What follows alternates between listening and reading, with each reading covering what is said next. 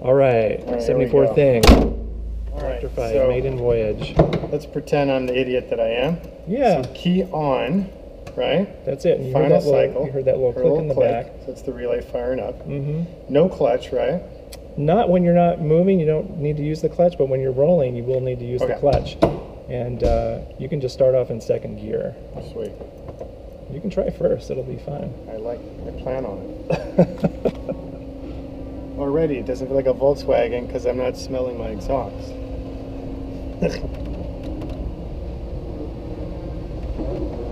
Alrighty. So, well, let's be nice. For now, we'll start in first. Second. Just get a feel for it. And turn right here. Got a nice big grab bar here. The Land Cruiser world would call that an oh shit bar. We're not as eloquent as you VW files. Actually, I gotta say already, the weight balance of it feels better than stock with a little bit more weight in the nose, huh? We didn't do anything. We haven't. We're going to test it, so we're going to see if we need to have, put beefier sway bars in here or better shocks. But that's the cool thing with V-dubs, right? I mean, it's the most sort of commoditized platform out there as far as different rating shocks, different price point shocks, different quality and price point of battery, of brakes and everything you need, huh? So head up there. Head wherever you want.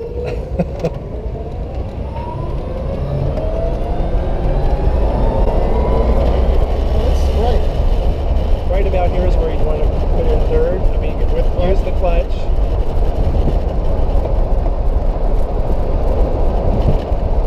And why is it with electric vehicles, we often hear people thinking, oh yeah, you don't need the tranny, get away from the tranny. That's not really the case, right? I think it's a challenge. I don't know where they're coming up with this. We use it because it's more fun. And it's easier. Because although you do have left up here, you do have the RPM highest end range. Theoretically, you could go without it. But point of the story being, you don't need to downshift. Out of it. No downshift. But that was right to go to neutral, right? No. You can just leave it in third. At this point, you can leave it in third. You can take off in third. You don't have the downshift. You don't have to put it in neutral. You can kind of just drive it like an automatic. If we were on a hill, a little bit of an incline, I might put it in second. And if you want to just chill and get the most range, is third kind of where you want to be? If you really want to get the most range, you're going to have to start to look at the digital fuel gauge here. And it's actually going to tell you how many amps we're drawing. So you'll find out after a while that, second gear on this terrain is actually using more power than third gear. So you can switch back and forth. If you want to really geek out about it, you can, but for the most part, I don't think a whole lot about it. I think that's why you see Prius drivers driving like this all the time. Is that why their head's up their ass? Because they're following their efficiency meter? If I wanted to sacrifice some range, when you hit the pedal, it immediately responds. Turn right? Either way, I don't know. I'm new to this area. It's like here, I would use the clutch and put it down into second gear. And then don't ride the clutch. That was my next question. So don't worry about feathering or anything. You just dump it and get out of it. No, that'll produce a very odd sound that you've never heard before, and it'll be scary. It won't hurt anything, but you might freak out. What I always love about VW trannies and the early Porsche trannies, for that matter, is every shift feels like it might be your last, but it never is your last. You know what I mean? Like they just go and go and go, but it feels so spindly and rickety. It's definitely an acquired taste. Well, you got a brand new clutch here, brand new transmission. So how does it feel? It feels like a Volkswagen. Yeah, but in a good way. It doesn't. How about the audio input that you're getting? I mean, you do hear some of the transmission whine, and I like it because there's still enough of that visceral element, which for me, if we had none of that, I'd feel sort of a disconnect. No, it's there, and that's also what I like about the transmission. There are some people that are just, they're still using the transmission, but taking out the clutch basically just driving the car in third gear, but you're just missing out on all the fun. When we get to the right area, you put it in first gear and see what that feels like.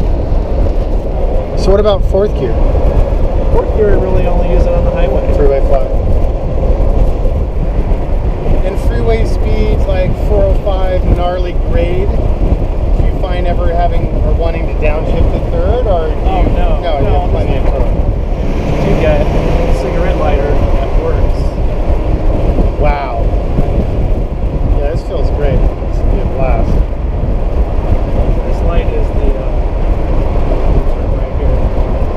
And you can downshift. A little bit of fun, use the clutch.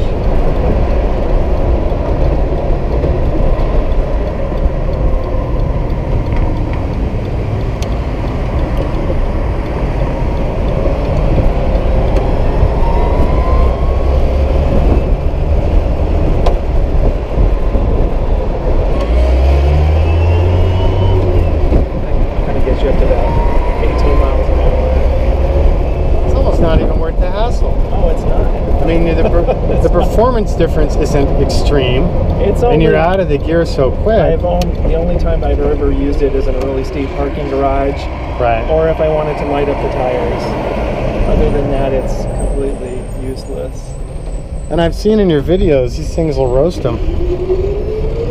The tires, that is. And a little bit more so with the AC51. The AC51, you have to get up this hill a little bit quicker. It just feels a little bit stronger. It's funny though, like as I play with more and more diesels, I'm learning that horsepower is irrelevant. I always try and tell clients that, like, forget about the horsepower, it's all about the torque. Now with electric, do you find, I mean, torque is still more the golden rule than what the horsepower rating would be? Yeah, and that's why we like to keep the stock transmission, because it's just more fun taking off all that available torque in second gear than in third. That's one, sorry. That's part of being south of Orange County, is everything looks the same and you don't know where you are. God forbid you come home you come home drunk and you can't find your track home around here either. Yeah, I'm not familiar with this area. I'm not a fan, but nice new clean warehouse space. Well, that was good fun. I think we should take out my kind of sort of stocker oil burner and get a feel for that, and then we'll do a side-by-side. Okay. So here we are in the one that Icon sourced for our client. We found this in the desert. Second owner, it's original paint, really nice one, 90,000 miles. The motor's been hot rodded a little bit, otherwise she's dead stock. And let's take this out and get a feel for it. Probably won't hear ourselves think.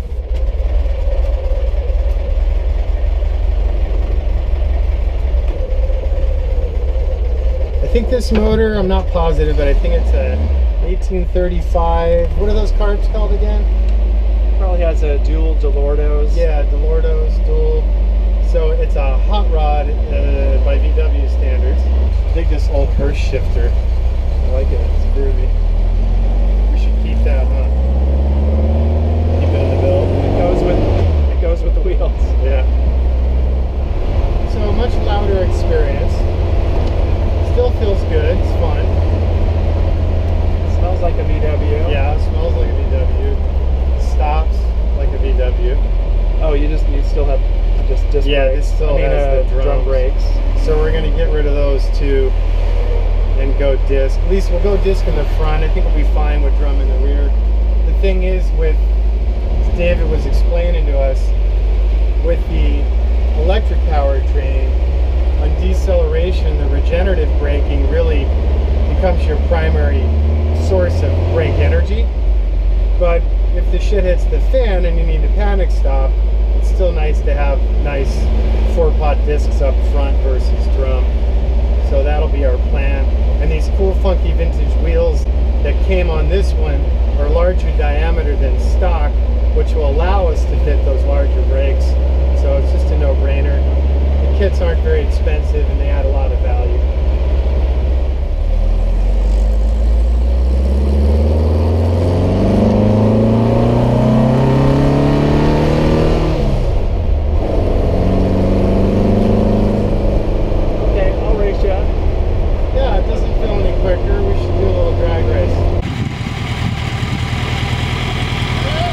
Yep.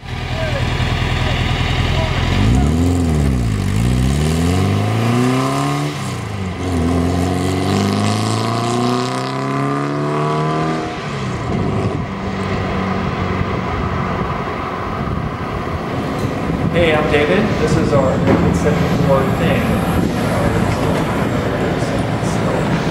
shop, and this car has a, we don't know yet, I think about an 80 to 100 mile range battery pack that we put in here, and there is a way to jack that up to maybe 120. I'll talk about that later.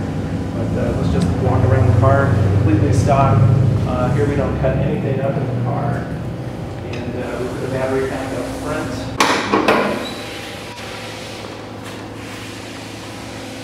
There's more room up here for more batteries for a greater range. But in this build, we did it the same as our Beetles.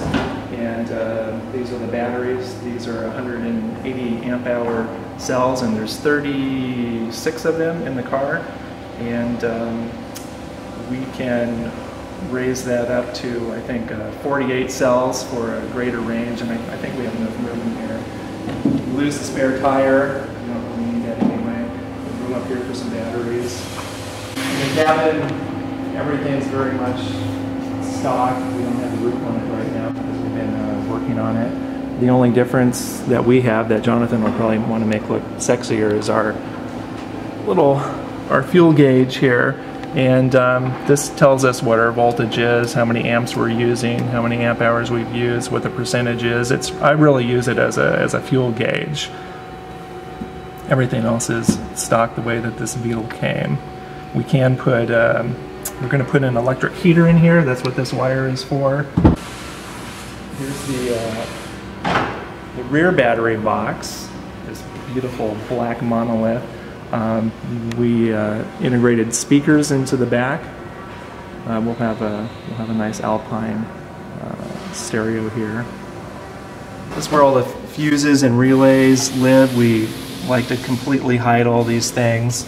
This will be covered up with a little box, so it'll be weatherproof and completely hidden.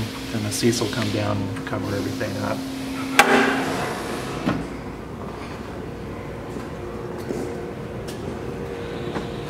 So on the back, we have in this build, we have using the AC50 motor. It's a 3-phase AC induction motor. And this is the controller. This is basically like the carburetor of a gas-powered car. It's hooked up to the throttle pedal, hooked up to your foot and to the batteries, and it communicates between the motor, the batteries, and your foot. This likes to be cooled, so we have a small coolant system that goes through these radiators here and just uses regular antifreeze. That's the only thing that's liquid cooled. This box right here is the onboard battery charger. This is its charge port. You just can plug this. We have a convenience charger with a plug that goes on this side, and the other side can just go into any household electrical outlet. You can plug it in next to the toaster. But you can also use this to plug into public chargers. It's a universal. So it's 110 or 220? 110 or 220. And you can plug it, you can have a 220 charger in your home and it will charge it twice as fast as the 110.